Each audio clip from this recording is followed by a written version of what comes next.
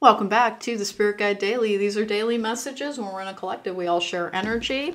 We have the Forest Fae Oracle Inspiration cards bringing us a card.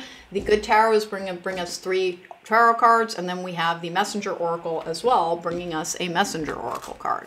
Before I get started, please do not forget to subscribe because it helps my channel. If you want to book me for a private reading, there is a link to my website in the description box down below. And if you like the reading, please don't forget to hit that thumbs up button.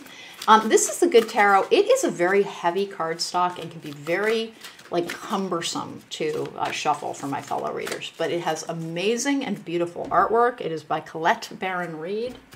It does work with the elements versus the normal suits. So we have the Two of Earth, which is the Two of Pentacles, which is making all ends meet. It's multitasking. It's keeping all your balls in the air. It is also a card of call to balance. Remember, if you're feeling out of sorts, balance. It really does help.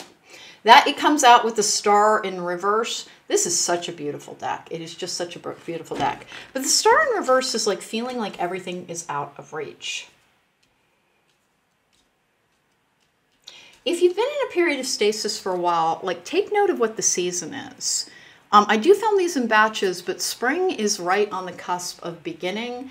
And if it has been a long, kind of overly sedate season, remember, you are meant to heal during the winter months and prosper during the growing months. Now, if you're in a different hemisphere and you're like, no, we are actually headed into our spring as well. We're headed into spring in the hemisphere in which I live in, but I have a ton of Australian clients and they're going to be headed into fall, I believe.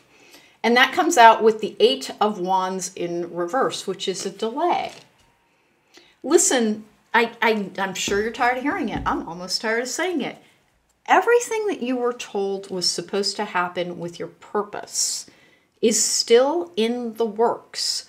You are not showing a very impatient energy. This is a hopeless energy. You're very diligent and you're very responsible, but it's like you've decided it doesn't matter if I'm happy. I'll just, one foot after the other until such time as I walk right into the grave. That is not the plan for you. It is only delayed because your healing took longer. And that is not to scold you. It is to say, please admit that you are dealing with some issues that have been in place for a very long time. And they were holding you back in multiple areas. The way you approach yourself and the way you approach others was very much built on a faulty foundation through no fault of yours. It was damage that was done to you. And you got stuck with healing it, but everybody does. Everybody does. Everybody has formative damage that they have to deal with. And this energy I have of just it's like you're sagging to the floor, and it's not unhappiness, but it's this very resigned energy. And they're asking you once again to understand, if you keep hearing this message and it's like a carrot that I can't ever catch. You're never going to give me anything. You just want me to keep going. That is not true. It's just you needed to be healed so you could be safe when you do have everything, because you had a habit of letting people take advantage of you. That is what my collective is about. There are a bunch of healers and educators, and many people walk forward wanting to do good in this world, and they've encountered people who would take from them. You're in a much better balanced state. You're able to recognize when somebody does not have good intent and you step back from them. You're self-protective in a way that you have not begun to recognize because it's becoming second nature. And an 8 of Wands in reverse is not a blocked journey. It is a delayed one. And it wasn't to punish you or scold you or say you didn't do a good enough job, but rather, remember, things will repeat until we repair them. It has been delayed so you could be fully repaired, so you didn't have to go through another punishing cycle to learn. We have the Autumn Fae. Go slowly and listen carefully to the words of tree spirits. I love the trees. All healers have an energy where the trees are very, very beneficial to them. These are two, these images just really call out to me as being very related. If you're feeling blocked, go and try to ground in nature. And if you can't get to nature because the weather is horrendous wherever you are, Please remember, all over YouTube, there are people taking point of view walks where nobody's talking. It's just you and the landscape. I walk all over Sweden basically at this particular time because I found a channel that I really, really like, that I love the scenery there. I just love the scenery there. Try to match the energy to what you wish to inhabit rather than what you do. So go towards abundance and blossoming energies in the natural world if you're interacting with videos, and know that that starts stirring up some energies in you. But this is just an encouraging one. Become a shapeshifter, be adaptable, and then the other was we are all connected. That came out like very interconnected. Become a shapeshifter is be adaptable.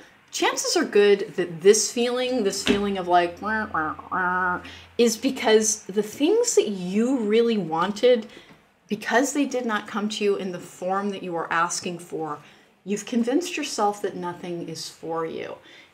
There are many things for you. And this kind of sad feeling is not going to block anything out, but you simply deserve to be happier.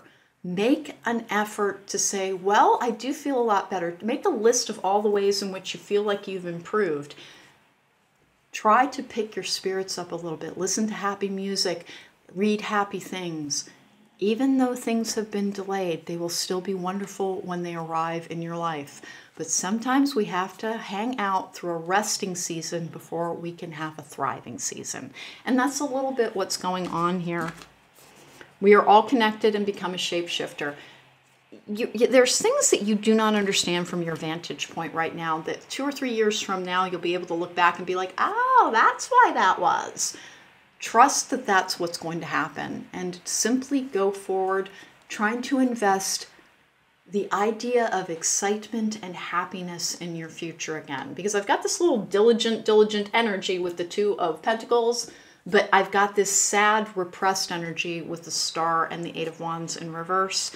Just keep trying. Look for the good things in life, and it will help restart your mood and restart your energy. And if things have taken that little bit longer, simply be proud of yourself for the fact that you have been persistent and you have been resilient, and that is part of what they have been trying to teach you, is the ability to persevere.